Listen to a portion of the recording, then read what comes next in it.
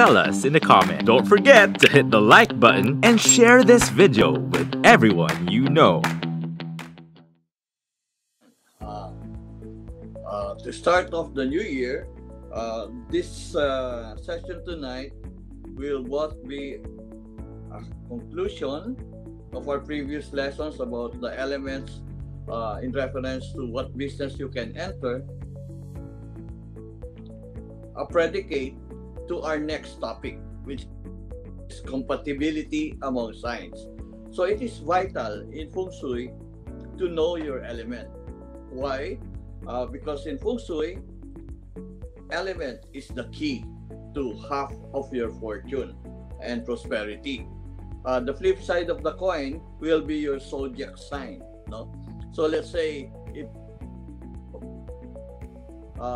the element metal is critical, it defines everything that can be the source code of your fortune, which is what field of vocation you can enter, what field of business you can enter and prosper. Let's say metal, you can go banking or even pawn shop, anything related to metal. And it also tells you what to avoid. So if you're a metal element person, you avoid fire. No? We've taken this up in our previous modules. So what's key is really to know your element. It's more weighted in terms of your fortune seeking or prosperity seeking in Feng Shui in relation to your Chinese. Okay. Now, the other part of the coin also is next week we will tackle how your element is critical in having smooth interpersonal relations with your colleagues, your peers, your business partners, and even in your love life. You know, how to choose the proper partner, or even in family planning, how to choose the right element and zodiac sign for your family members. No? So as you have a happy, harmonious, and progressive family. Marjorie Tang Toriano. Okay, anong birthday? July 2, 1972. 1972 or 3? 72, you're the year of the rat, and you're an earth rat also. Okay. Maria Elizabeth Santa Ana. Oh, Maria.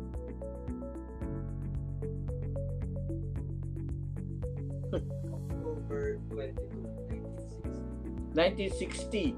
So you're an earth rat, no? Maring, ano? Kung nga yung kumari ko. Okay. Yen Ablet. Okay. March 15, 1991. 1991. So you're a metal ship, no? Be careful lang if you're a metal ship because you're very combative, no? So your relationships can get hurt with too much metal. Okay. Julie Quezon de Vera. Okay, Julie De Vera. July 4, 1961. 1961, 51. 61.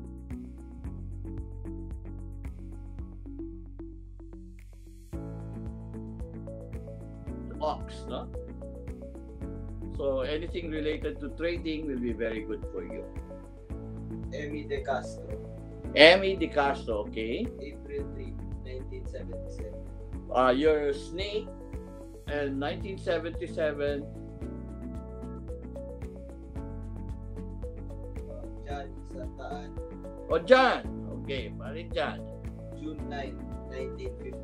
Oh, you're a metal dog. No? So anything related to metal. No wonder your past careers were into IT, which is metal related, and banking.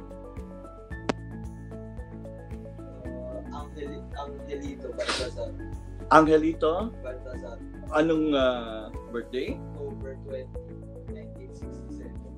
1967. 67. Huh? 67. 67, your year of the sheep.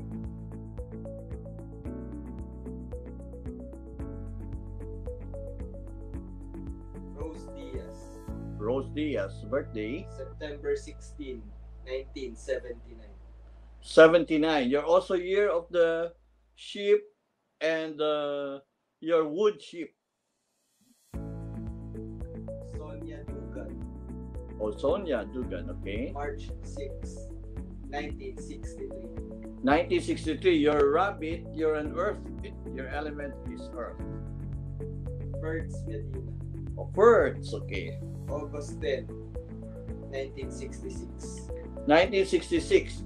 Okay, first, your horse, and you are actually metal horse. Do not follow. This is one tip I'll give you, no? Don't follow internet.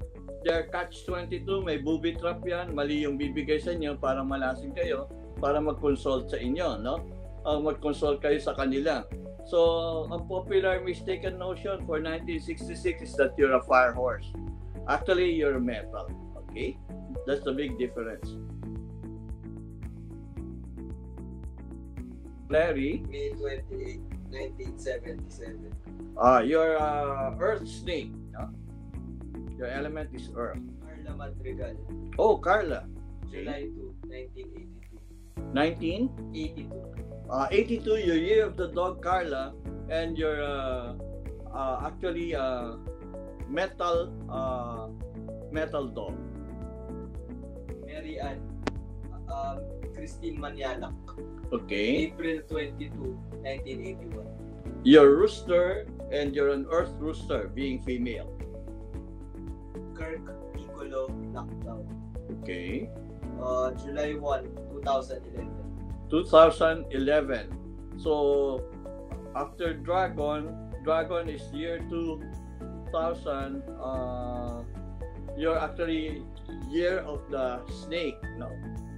And being male, you're an earth snake. Roberto Gerolaga. April 17, 1956. 1956. So you're an earth monkey. Joyce Custodio. March 21, 1945. 1945. Lalaki, no? You're like our president, Duterte. You're a wood rooster. Ryan Mapaye. March 3, 1988. This is again another mistake, no?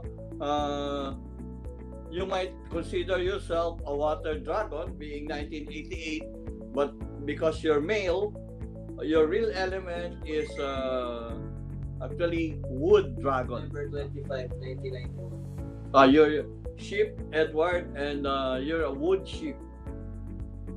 Jel Di Maagila. Oh, Gel. I'll be going to your Tita Tintin tomorrow, Gel. Architect Gel. Di Magila? September 28, 1983. 1983. 83, Gel. Is that you? I remember your year of the sheep, but if you're 83, your year of the pig, you're metal pig. Jerry Gatuaban. April 27, 1984. April, no? So you're earth rat, no? 1984. Duncan Berry.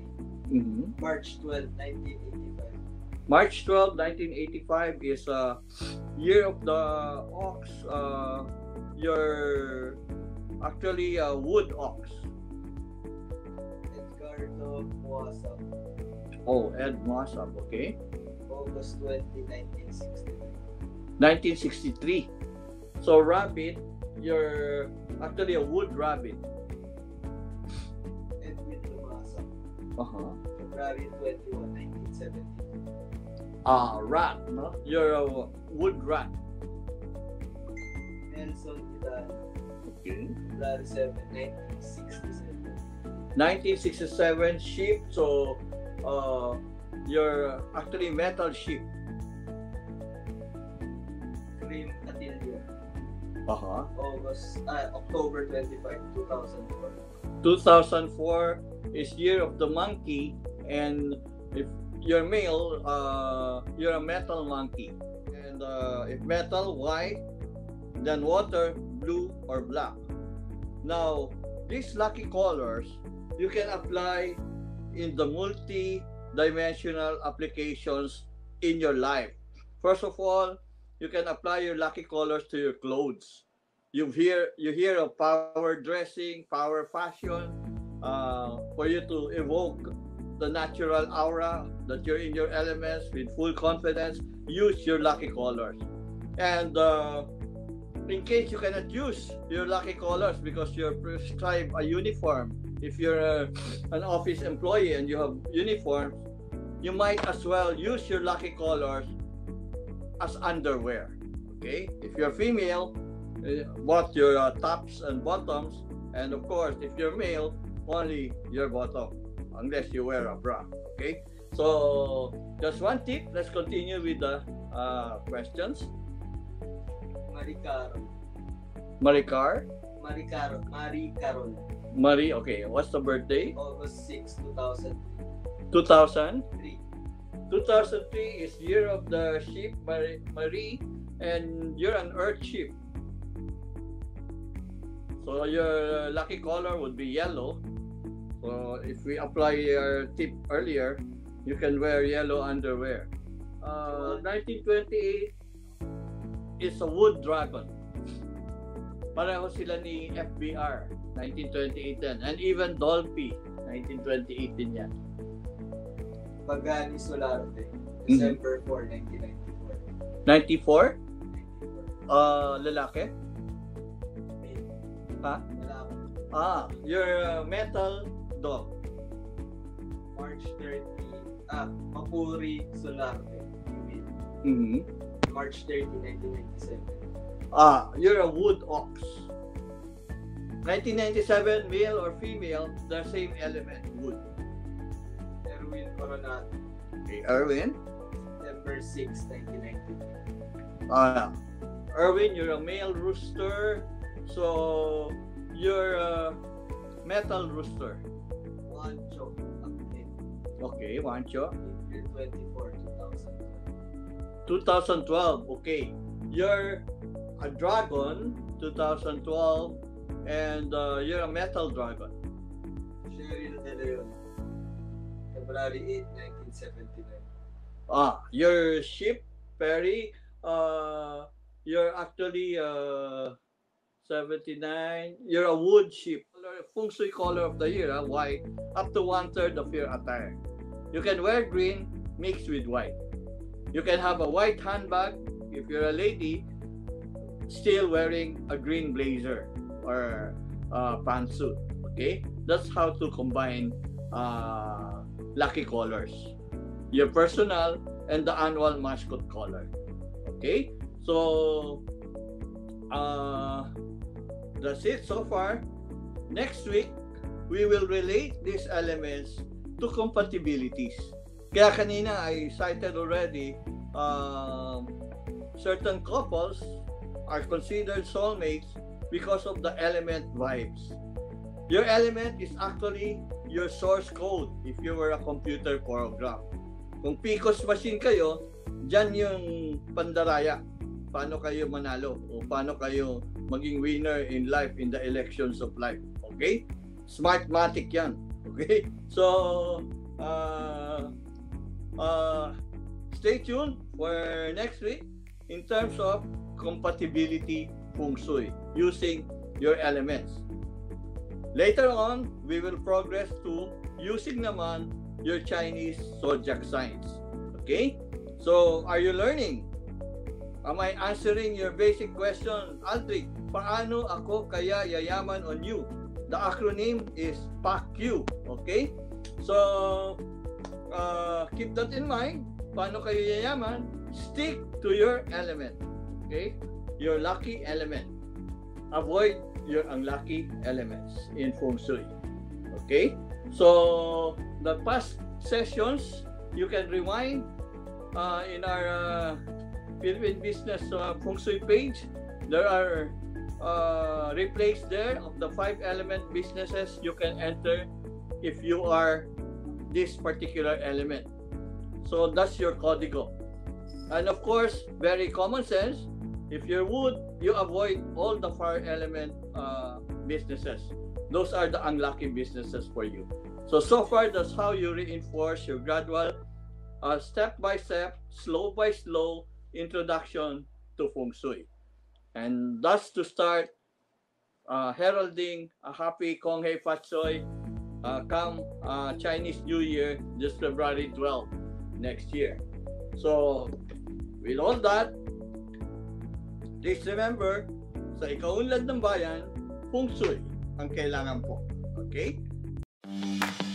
Stay tuned for the next episode, only here on Big Media.